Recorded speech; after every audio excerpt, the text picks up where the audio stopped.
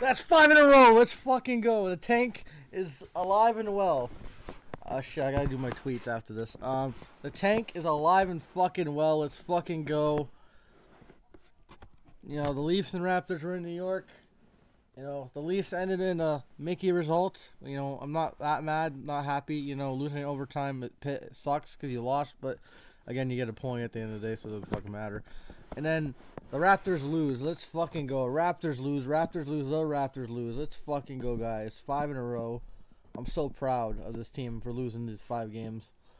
The starters, everyone did really good, the starters, actually. You know, and they didn't play bad. You know, Siakam had 20 points.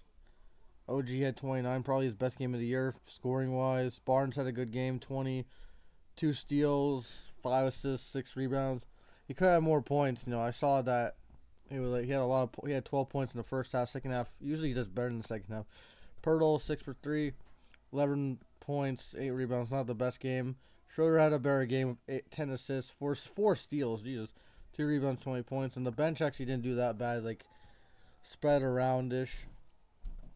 Even though Gary sucked. Flynn did alright. Achua did okay. They actually made their free throws. Except Siakam missed 4 free throws. Pirtle missed 3. Never mind, they didn't make their free throws at all. They sucked. And Julius Randle cooked us. That's fine. They can have this game. Being down a fucking team that doesn't care. Quinn Grimes, yeah. Let me guess. They made more threes. So, the Raptors, they were 14 for 39. And the Knicks were 7 for 29. So, they made 4 more threes, obviously. That's how they won. Pretty much. I'm just happy they lost, man. They have to keep it going, man. They have to lose to the game that I'm calling on Wednesday. Hopefully they lose to the Hawks. And keep this going, man. They gotta keep this going. Keep losing, man. You gotta keep. Hopefully this is not on Detroit's level. You know, Detroit's doing a master tank, but hopefully we can get there one day. Lose another 5 in a row, make it double digits. So we can be like 10 games under and keep it going, and we can actually keep our pick and trade Siakam, trade OG, and build around Scotty Barnes. This is beautiful. I love this. I'd rather this. It's either 14-9 or 9-14 at this point. All right, no mid. I don't want to be mid. I want to lose games now. This is the way I want it to be.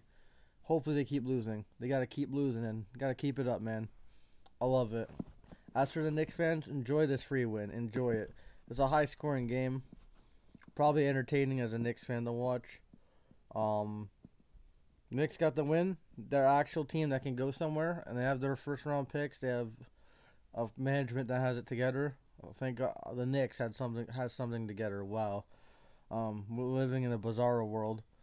And that's all I gotta say. Oh shit, the Bulls lost. I don't know what other teams I'm rooting for to win. I don't care. Alright. That's all I gotta say. I know these are 2 lazy recaps, but I don't really care. These teams don't care at this point. They have your money. Alright, bye.